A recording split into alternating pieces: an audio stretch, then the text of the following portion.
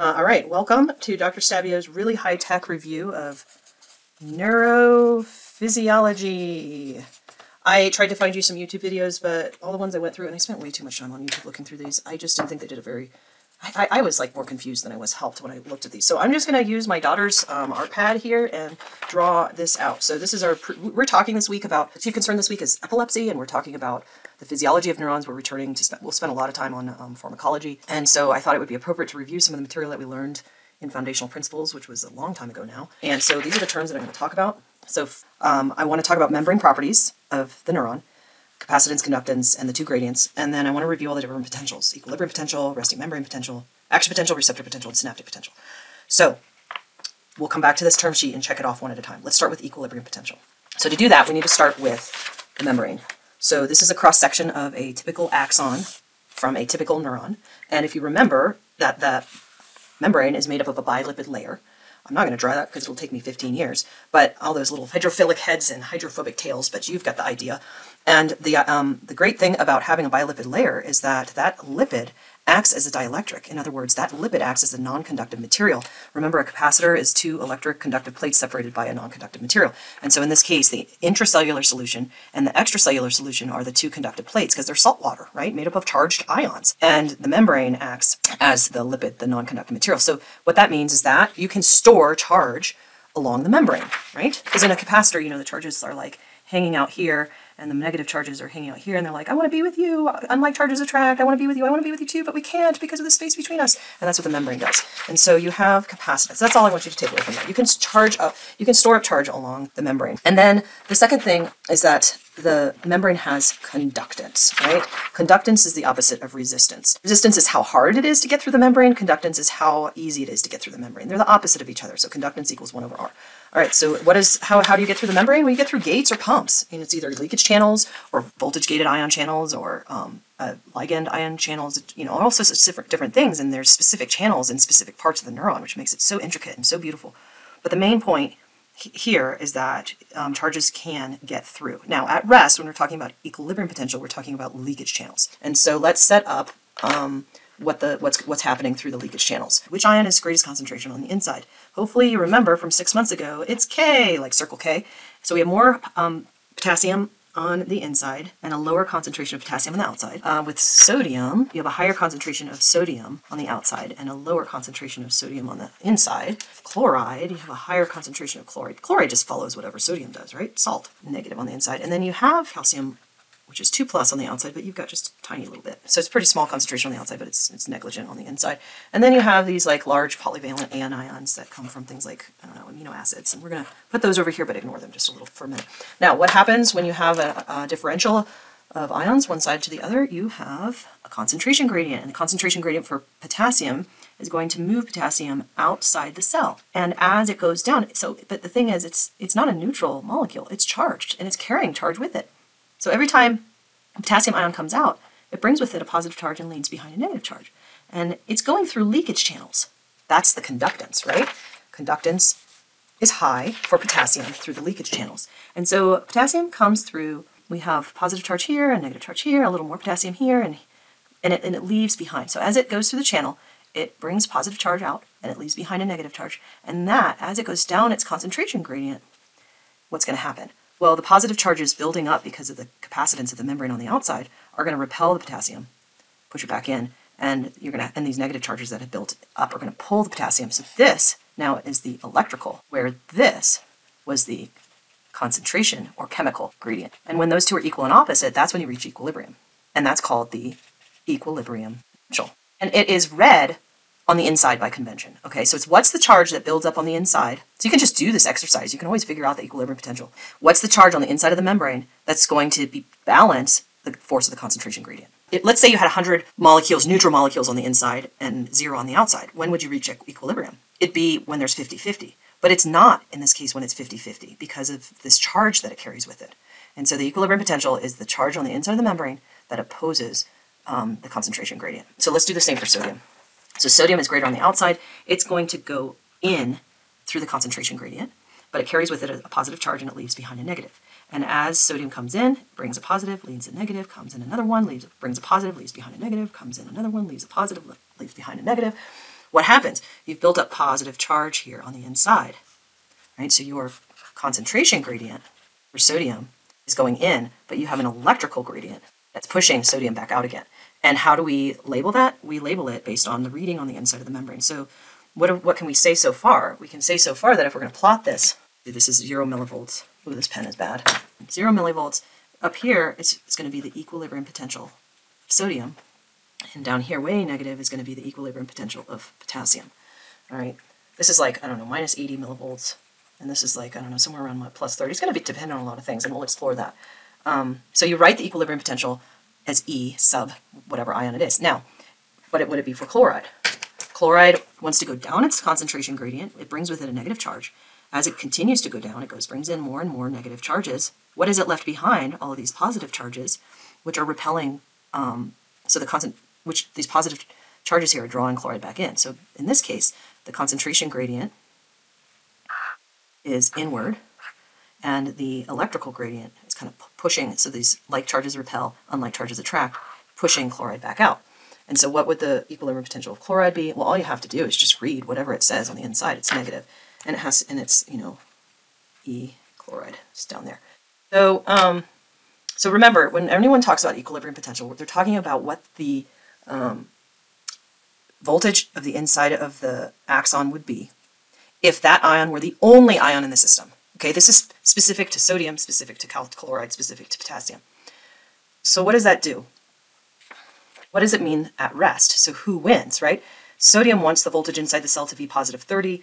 Chloride wants it to be like minus 72, or something around there. Potassium wants it to be around minus 80. Who wins, right? They have this tug of war. Who wins?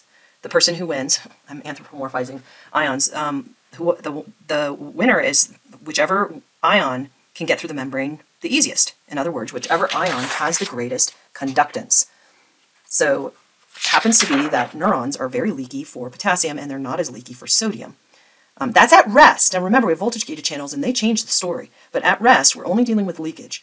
And the membrane is leakier to potassium, and so the resting membrane potential is closer to potassium and ends up being somewhere around minus 65. My little drawing here is not to scale. But that's the resting membrane potential. And so what does that mean? This is what, there's like a thermostat. I told you guys this analogy before. It's like a thermostat. Sodium wants it to be like, really hot in the house, and potassium wants to be really cold in the house, and they're arguing over the thermostat. They're doing this tug of war, and it ends up being sort of, in down here closer to potassium. Well, potassium's very happy, right? It's like, wow, my driving force is very low. Driving force is what is sort of the force driving that ion to get the resting membrane potential towards its equilibrium potential. Whereas sodium's like, this is so unfair, you got way more. So it has a very high driving force, okay? So driving force is the distance. Mathematically, it's the resting membrane potential minus the equilibrium potential of sodium, all right? That's driving force. I think that was one of the terms we wanted to review too, even though it's not written there. Now, so what does that mean? It means that if you do something to increase the conductance to sodium, sodium's going to go rushing into the cell. One, it's very negative inside. Sodium's dying to get in. It's like, let me in, let me in. And that's exactly what happens when you have some sort of depolarizing event. You will open voltage-gated sodium channels, increase the conductance of the membrane to sodium, and the membrane potential goes flying up towards the equilibrium potential of sodium. And then what happens as you're rising is then you start to increase the driving force on potassium, because it's like, hey, I don't want the thermostat to be all the way up there. Bring it down, and you open voltage-gated potassium channels, increase the conductance of the membrane to potassium, and you drive the membrane potential back down again, and you sort of overshoot. And this change, rapid change of about 100 millivolts in potential, is called the action potential. It has a depolarizing phase here, it has a reversal at the top, and it has a this is the repolarizing phase here, and then a hyperpolarizing phase when it overshoots. All right, so we've gone over equilibrium potential. This is the potential as if sodium were the only ion in the system. What would sodium want the membrane potential to be on the inside? Okay, the equilibrium potential for potassium. What would the membrane potential be on the inside if potassium were the only ion in the system? They have to figure out how to get along, and the person who wins is the one who carries around the most weight, and the weight is the conductance. Whichever one can get through the membrane the easiest, and that membrane is leakiest to potassium, so the membrane potential is close to potassium, close to the equilibrium potential of potassium. And the action potential, so this is at rest. So what's the membrane potential at rest when you consider all the ions in the system? And this is what happens when you reach threshold. the ion goes through this 100 millivolt change in depolarization that's driven by an inward sodium current on the depolarizing phase and an outward potassium current on the repolarizing and hyperpolarizing phase. All right, so we've done equilibrium potential, we've done resting membrane potential, we've done action potential. Now the last two are receptor potential and synaptic potential. What are these? So these are small potentials that are sub-threshold. What do I mean by sub-threshold? That means that there is a threshold value. Let's draw this a little bit better. Here's E and A, here's E, K, here's 0, here's E, that's too close, E chloride, and this is resting membrane potential. All right, so when there's a threshold, which is a certain voltage that causes changes in the conformational arrangement of the sodium channel. And when you get to a certain voltage, that conformational change causes the channel to open, and it's only selective to sodium ions. And so this threshold is when you reach enough depolarizations to trigger an action potential. All right? Back down like that. I'm not very good at drawing to scale. All right? The main point is that what happens between this space and this space, there's going to be small little changes in membrane potential, and we'll talk about this more on Monday. Depolarizing, repolarizing, depolarizing, repolarizing. They will not trigger an action potential. You actually have to sum them up, collect all your money from everyone in the neighborhood to make enough money to reach threshold. And these are called sub-threshold because they're below threshold, and they are called graded potentials, or they're sometimes called local potentials because they're small little changes. And here is your synapse, and you release neurotransmitters because of the action potential that comes down. And those neurotransmitters bind to a receptor, which is attached to a channel that opens a channel. Right? These are not voltage-gated channels. These are neurotransmitter-gated channels. In this case, it's a ligand-gated ionotropic channel that causes a little bit of positive current coming in. Let's call it sodium. And that's going to lead to a small little depolarization at the synapse. Right? So that's called a synaptic potential. Right? Now, when you have this sort of that's synaptic potential. Now, the same sort of thing happens at receptors. So, in the case of a photoreceptor, which we'll talk about more in week 4, there's light that shines, and that photon energy causes conformational changes in a cyclic GMP-gated gate, which ultimately results in a tiny little change. In this case, it's hyperpolarizing current in the photoreceptor, right? That's called a receptor. It's just, again, potential is change in voltage that occurs at the receptor. We're not talking about the receptors on a channel. We're talking about receptors in the sensory system, like somatosensory receptors, photoreceptors, olfactory receptors, taste receptors, etc. All right, so that gets us through our terms. And of course, we did already do concentration gradient and electrical gradient. So let me show you one more thing that kind of sums everything up, and that is this flow diagram. So when you hear the term potentials, I want you to think about difference in voltage on the inside of the membrane versus the outside of the membrane. You have different types of potentials. If you're at rest, you have resting membrane potential, that's RMP. Upon stimulation, it's going to depend, okay, where you are with respect to threshold. If you hit threshold, you're getting an action potential, and it's all or none, right? A huge action potential like that.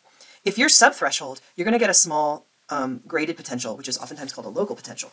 And depending on where you are, they have different names. If you're at the synapse, and you're measuring the voltage change on the postsynaptic cell, you're going to call that an excitatory postsynaptic potential or an inhibitory postsynaptic potential. We'll talk about that on Monday more.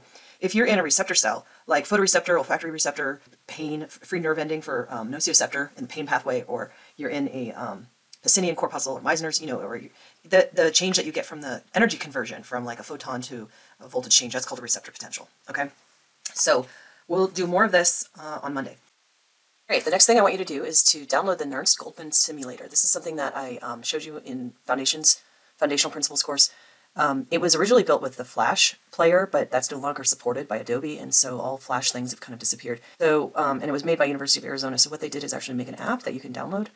So you go to the App Store, and it's for free, and you can download it. And what it enables you to do is to manipulate the equilibrium potential of ions, which is in the Nernst category here, and the resting membrane potential, which is the Goldman. So there's two equations. The Nernst equation is the calculation of equilibrium potential, which we just did conceptually. It's important to me that you know it conceptually. I'm not going to ask you to calculate it or to memorize the equation. The Goldman is the equation for the resting membrane potential. And you can manipulate extracellular potassium, extracellular sodium, and the temperature, and this temperature one is really interesting. So if you're able, please go ahead and download that, and it will give you an idea of these two equations. This is not something that I will test you on. Like, I won't ask you to calculate either one of these from the equation.